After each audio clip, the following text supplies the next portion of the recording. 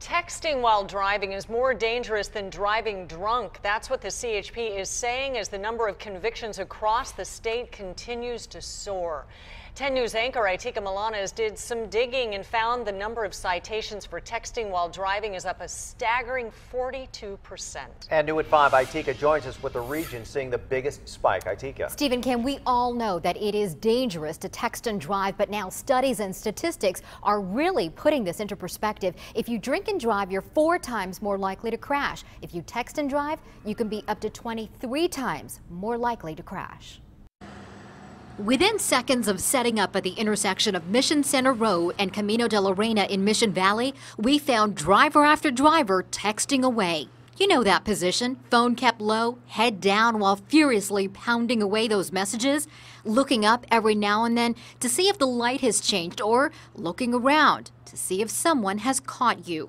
The CHP says the number of convictions in California for texting while driving has spiked 42%. In 2011, there were 14,000 texting citations in California.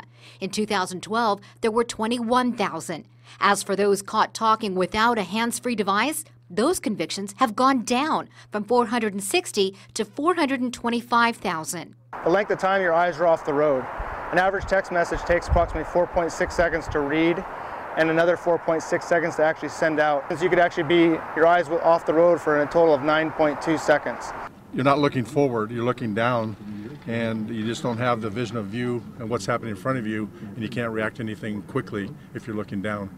10 News was at Hilltop High where teens got in a car, put on these simulator glasses, and drove through a virtual world at 25 miles an hour while texting.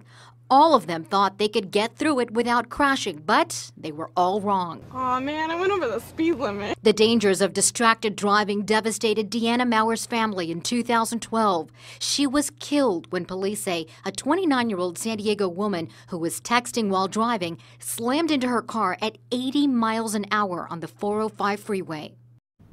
Another interesting fact, the CHP also said that Southern Californians are more likely to text and drive than Northern Californians. Itika Milanes, 10 News.